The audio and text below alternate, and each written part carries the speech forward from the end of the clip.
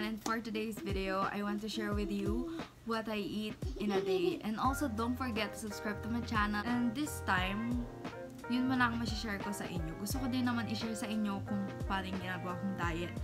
But, for now, yung kinakain ko muna for a day because hindi ko pa nare-reach yung gusto kong weight. Pero, pag na-reach ko na yung gusto kong weight, i-share ko sa inyo yung paano ginawa kong diet, kung paano yung basta ganun. Hindi ko sasabihin yung dati kong weight, pero gusto ko lang sabihin sa inyo na 5 kilos na yung nabawas ko sa dati kong timbang. Pero sasabihin ko na lang siya, sa susunod na video. Pero hindi ko pa alam kung kailan ko gagawin yung papayat journey video ko kasi nga hindi ko pa nga, yun nga lang sabi ko naman na hindi ko pa nare-reach yung goal kong weight. So, stay tuned. Kaya if you want to know guys what I eat in a day, then just please keep on watching.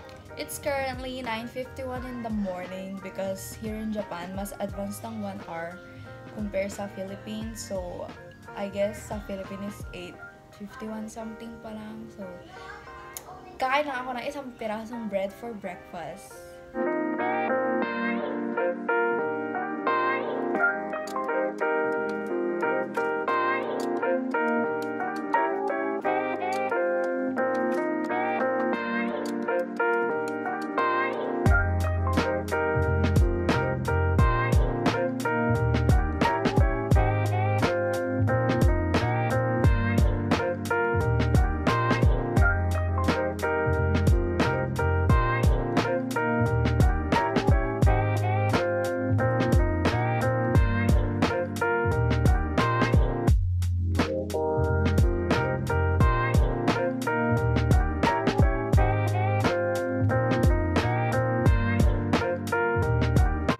Kakatapos ko lang mag-workout and then it's currently 10:36 AM kaya magbo-boil na ako ng itlog.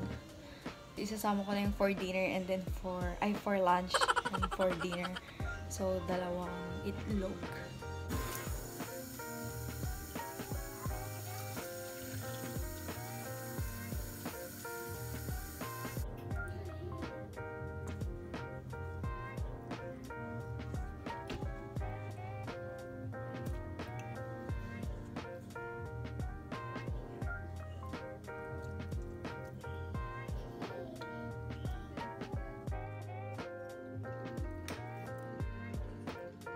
Hey guys, it's currently 4:23 in the afternoon but hindi pa ako kumain ako ng chips, maybe 5 pieces ng Pringles.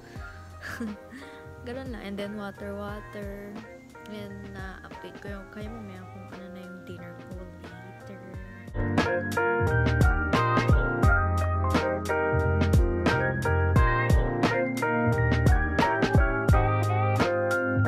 That is all guys for this video. I hope you enjoyed and please don't forget to subscribe to my channel, like this video, and click the notification bell para ma-update kayo every time I upload a new video.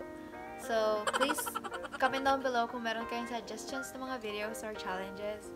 And that's it all guys. See you on my next one. Bye! Bye! Bye!